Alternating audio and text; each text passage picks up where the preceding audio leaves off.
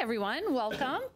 I'm Paula Lance, and I'm really thrilled to welcome you to our fifth seminar in our Health Policy Dialogue series that we started this year with generous funding from the Jane Koskinas Ted Giovanis Foundation for Health and Policy.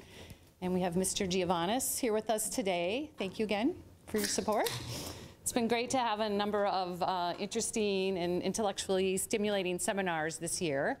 And today we are lucky to have with us one of our colleagues here at GW, Professor Jessica Greene. Jessica is a professor and also the Associate Dean for Research in the School of Nursing, and she also is a professor in the Department of Health Policy and Management.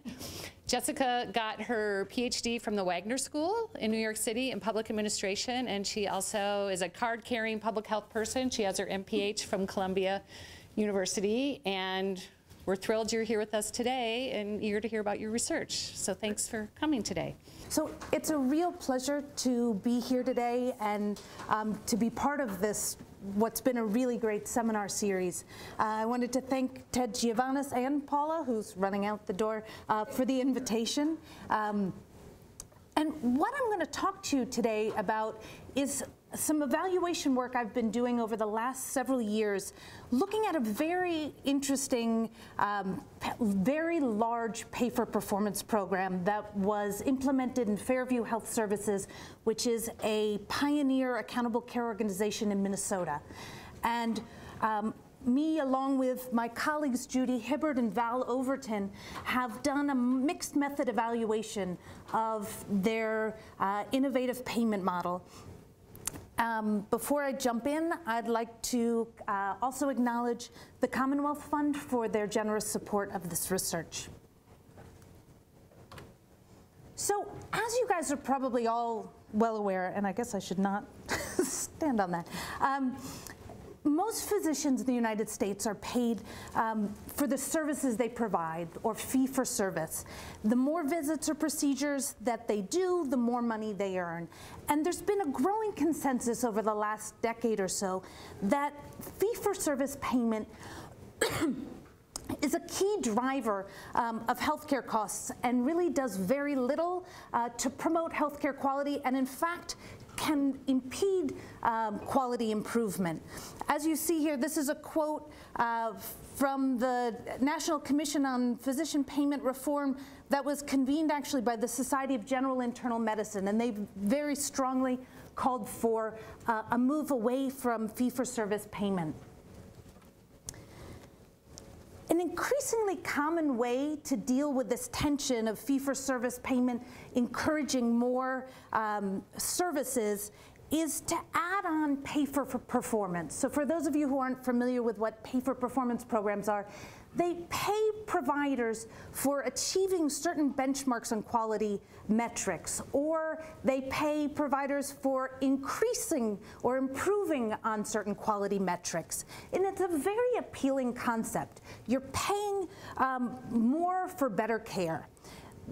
Interestingly, the empirical evidence to date, and the empirical evidence really has been growing quite substantially, has found that while this idea makes a tremendous amount of sense, in practice, there has been only really a modest impact. As you see, there's Van Herk did a systematic review and found a 5% improvement on quality indicators on average. A more recent study by Rowland and Campbell concluded, as a summary of the increasing body of work, it's clear that pay for performance can be effective. However, the effects are sometimes only short-term and often not as large as payers wish. So one of the reasons that a lot of researchers have speculated that pay-for-performance programs have not been as effective as hoped for has been that there's not been that much money on the table. There's been a recommendation that at least 10% of clinicians' incomes need to be at risk for pay-for-performance programs to be effective. And this is what brings us to this this innovation from Fairview where they put far more than 10% of clinician salaries based on quality performance. In fact, it was the base their base salary, 40% of their base salary was based on quality performance. So before I jump into the specifics of the model, I will give you a little bit of background on Fairview. Again, it's an accountable care organization, actually a pioneer accountable care organization in Minnesota. They have 44 primary care clinics and over 250 primary care providers, also a number of hospitals, but I didn't, this study really focuses on primary care providers. So they were an early adopter of shared savings contracts. In 2009, they worked out an arrangement with Medica, one of the local insurers, and they sort of co-created a contract that included payments for quality metrics. And then they expanded it with other private insurers. And once they had shared savings contracts, they realized they needed sort of to change the way their primary care providers were practicing, and they moved to a group, sort of a more team-based model where the clinicians would come together and have what they called huddles and discuss challenging patients. And when they piloted this, a number of the clinicians said, you know, this is great, but it's a little bit counter to the way that we're being paid on this fee-for-service basis. So they recommended that there needed to be a change in the model for payment. And so Fairview charged a committee that included both administrators and clinicians to creating a model that was better aligned with the triple aim. So they rolled out the model in April 2011, and there were 4 components that made up clinicians or primary care providers' salary. Quality, which as you see is 40% of the base salary, and I'll explain what this base salary thing means on the next slide. Productivity, which was defined differently than productivity is typically defined. So it's not the number of office visits or procedures. Here it was a combination of panel size that was risk-adjusted panel size, as well as what they called patient encounters, which was both billable and non-billable interactions with patients. So if they emailed a patient or if they had a phone call with a patient, that counted.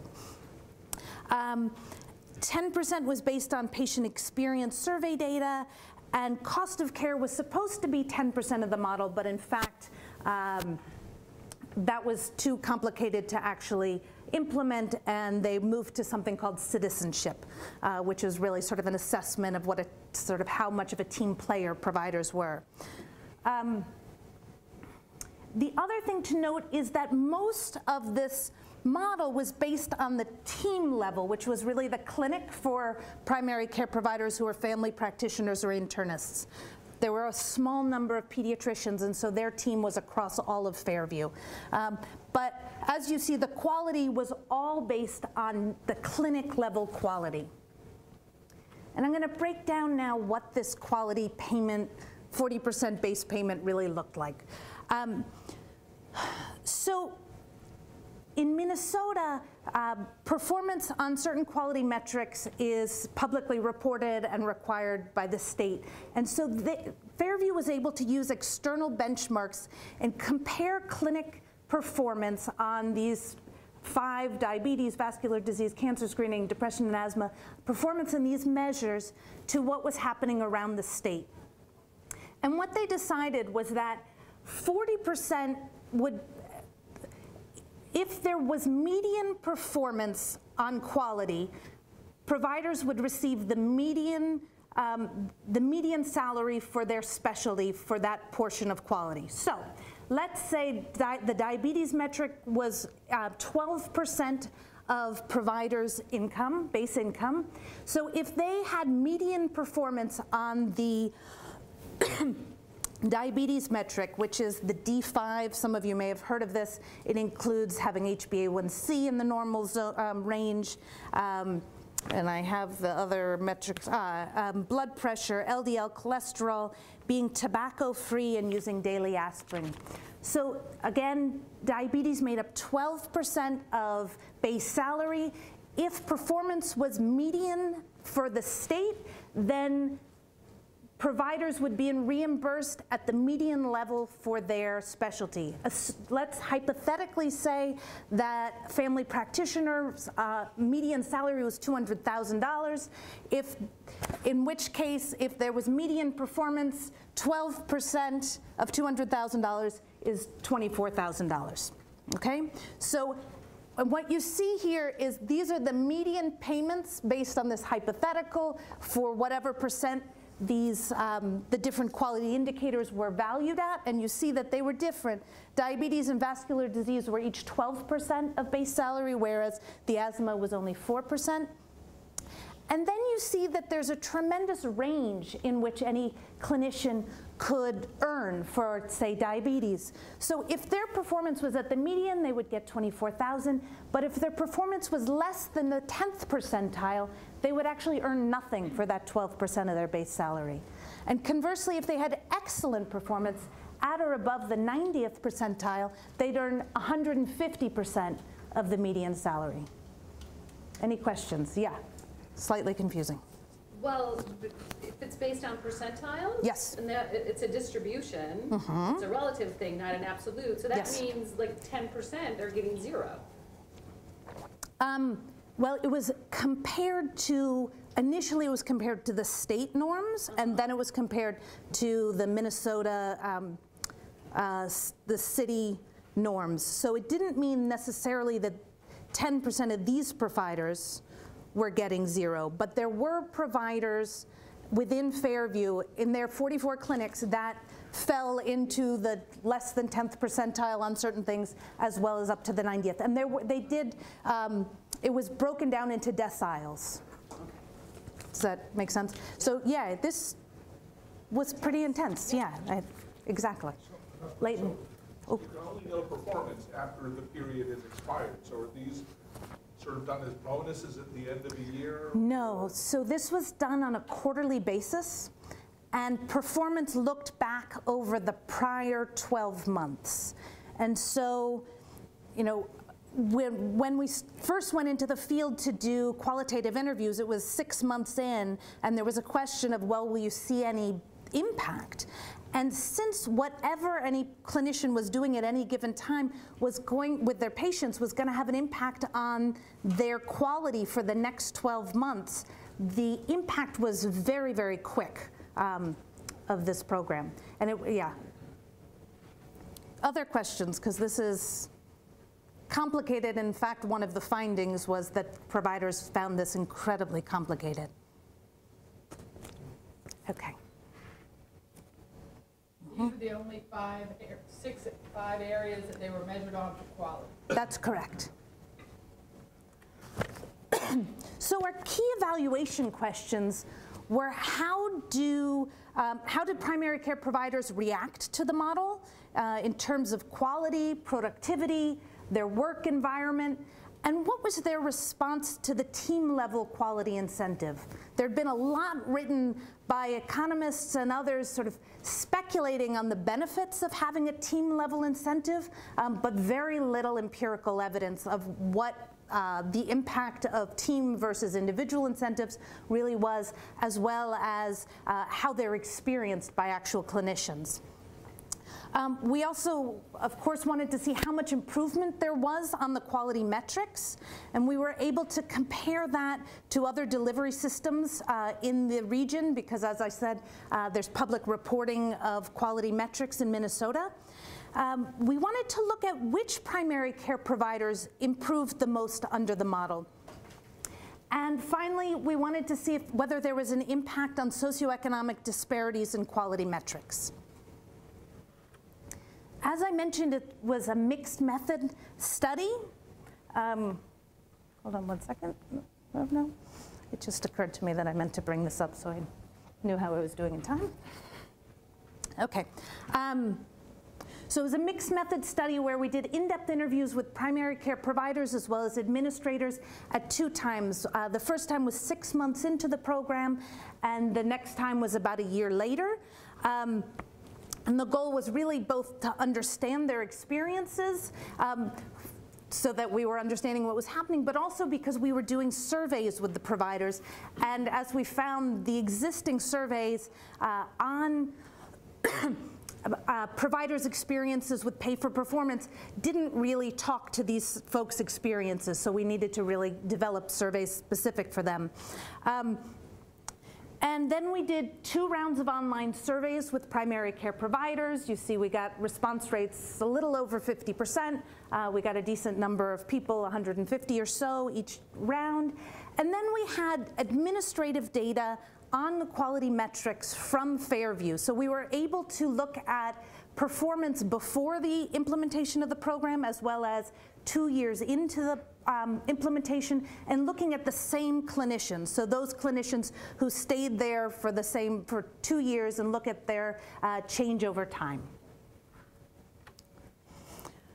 Okay, so now we'll start on the results. The first thing I'm going to show you is the reaction of primary care providers to this model in terms of, again, quality, productivity, and work environment, and their perspective on being incentivized at the team level.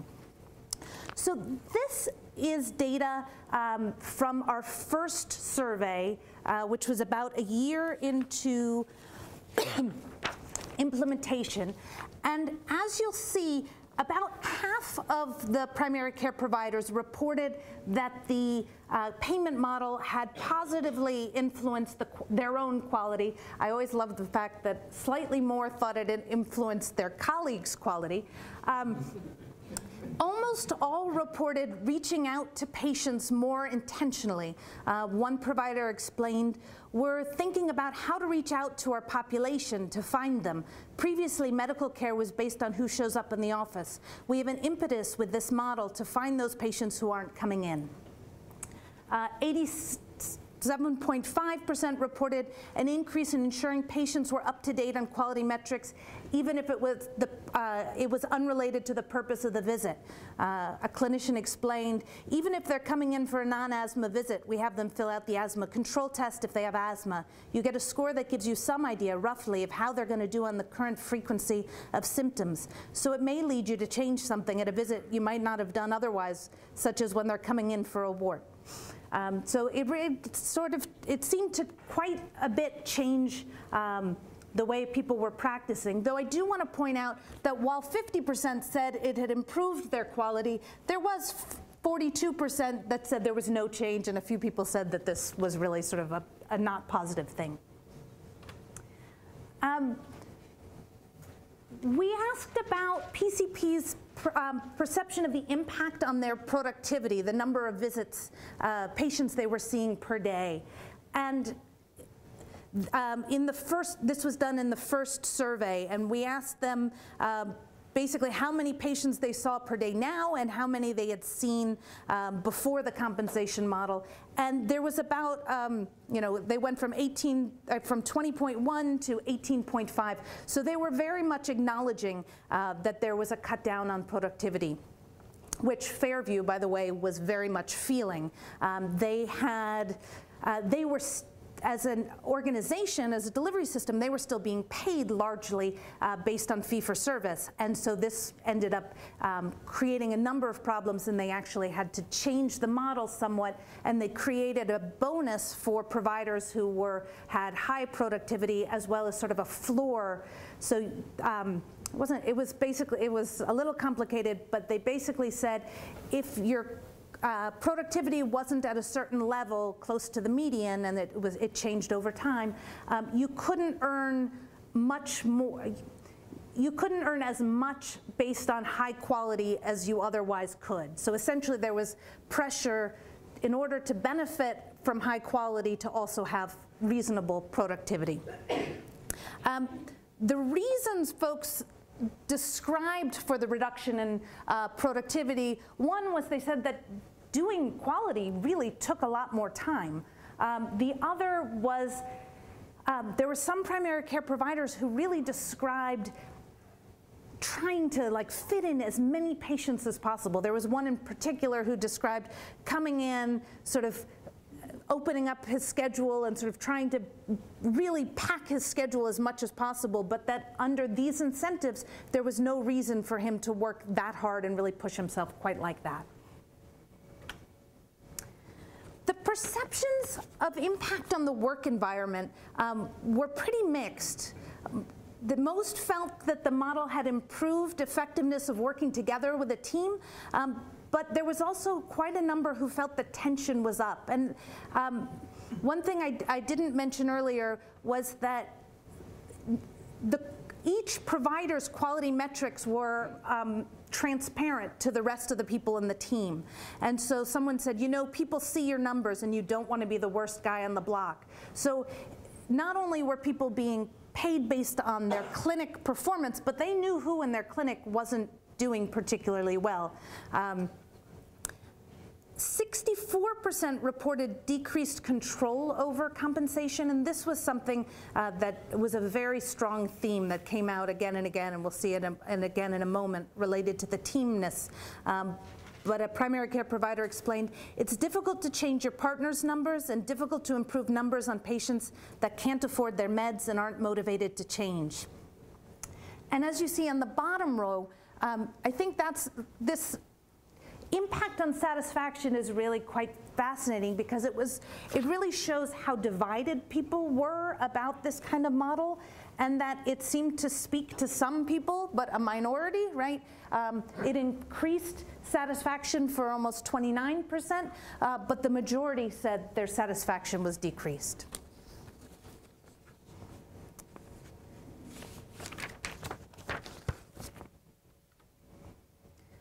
So we didn't intentionally start out thinking about this team, we wrote a paper really just focused on the team component, and we didn't initially think that, we were interested that it was a team-based incentive, but we didn't realize how much this would come up in our interviews, and it just came up again and again. And so when we,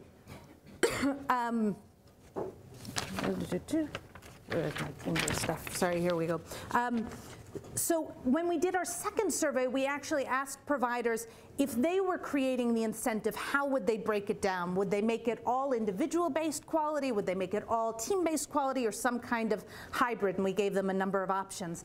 And 3/4 of them thought that it should be a mix, because they thought that you needed some team-based to maintain collaboration, but you also needed to recognize individual performance. People really viewed pros and cons of the team-based incentive, and it wasn't really like there were some people who only saw the pros and some people who only saw the cons. It was just really a mixed bag for folks. For the benefits, people really thought it brought providers together to really took people out of their silos and were working together. One provider said, we're all in this, trying to make patients healthier, so we're working together and I'll work harder with my partner's patients when I see them. There were also a number of people who talked about the fact that with this kind of model, the team-based model, there'd be less dumping of patients or trying to say, patient, why don't you go see, we're not a good fit, maybe you should go see this other doctor. But if you went to an individual model, there'd be much more of that.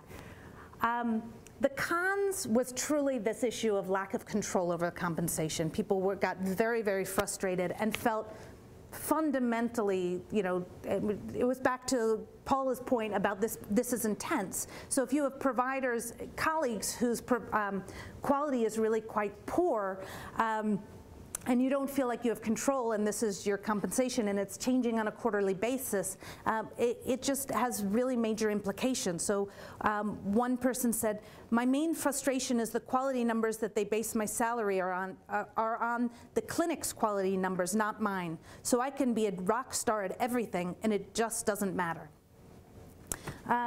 And then again, there was a lot of mixed feelings around the team dynamics. There was more reaching out to help each other, but there was more peer pressure. And someone said, some people tend to be very independent and resent this. We've lost some people. There's been a shuffling. It doesn't speak to everybody.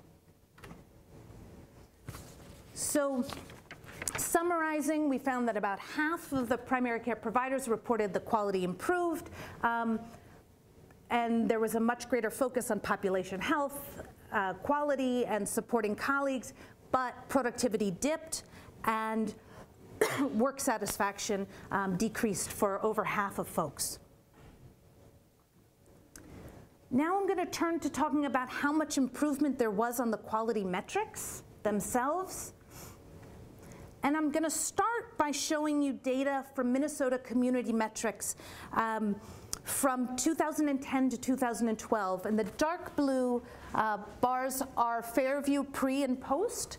And then you're comparing it to 3 other delivery systems. And what I'll say is sort of overall, I'm imagining you're not saying, wow, Fairview's improvement is off the charts here. In fact, what you see is Park Nicollet, which is these purple bars, they, on vascular disease and diabetes, they started higher and ended up higher and had more improvement. So it didn't look like this large incentive translated to these huge improvements that folks had hoped for. We unfortunately don't know what was happening in these other delivery systems, but we're pretty confident that they weren't having a larger financial incentive. When we look at the data on, from Fairview's data on quality metrics by provider, so we were able to track the 139 primary care providers who had vascular disease patients both before the implementation and 2 years later,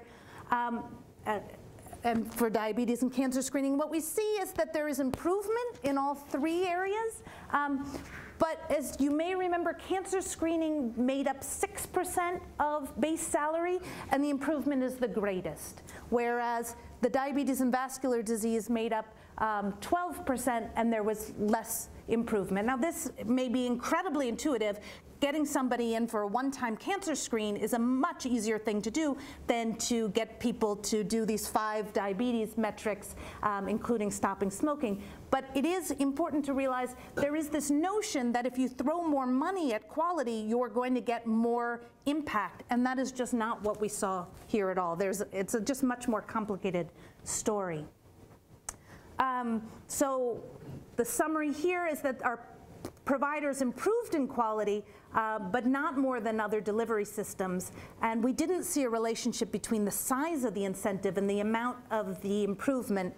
And what I forgot to point out on the last slide is we did see a narrowing of the variation in quality. So while everybody improved some, so we see improvements, the standard deviation on quality metrics for all 3 metrics are lower at the end than they were at the beginning, which is good. So everybody's doing better and there is less variation. Our next question, and second to last question, is which providers actually improved under the model? And this question was important to me because, you know, we keep seeing that these programs aren't that effective. Is it something, I mean, if we figured out who they're effective for, maybe that would help us better target them. And what we found across all 3 metrics very strongly was that those with the low baseline quality improved. So I'm going to show you the vascular disease case. And what we did was we looked at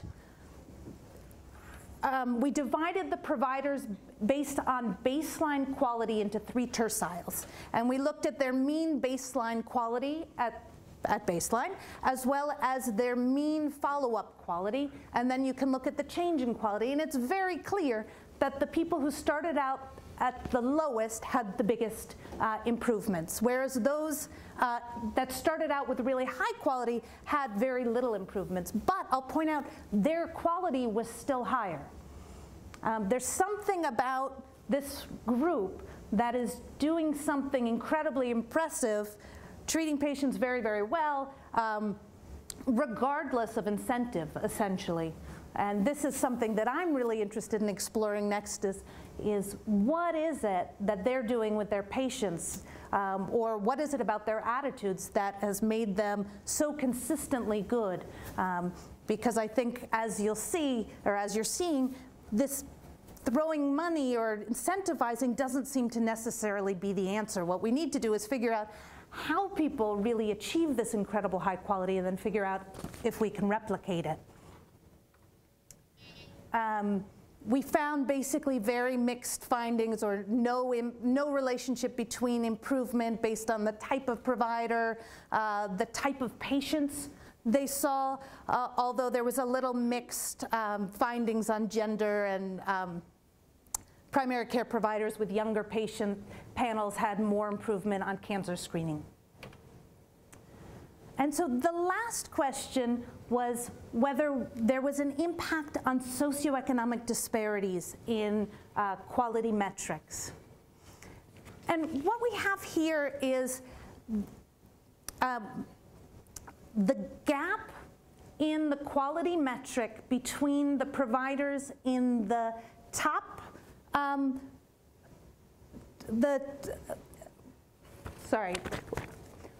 the last slide I just showed you, oh no, here we go. All right, let me backtrack there. Okay, so we looked at the quality metrics for the providers whose patient panels were the wealthiest, or had the top third income based on their zip code, as well as the bottom tercile, and we looked at the gap in those quality metrics. And as you see at the baseline, we see gaps for each of the three metrics. So again, this is what this is saying is that the primary care providers who were treating higher income patients had better quality metrics at baseline than did their colleagues treating lower income patients.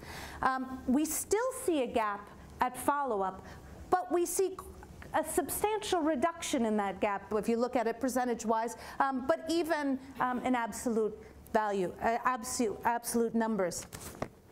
And the reason we found this is that you've already saw that those who had lowest baseline performance with their quality, those folks happen to disproportionately see lower income patients. So when the lower quality providers' quality improved, they were improving the care for those patients who happened to be lower income.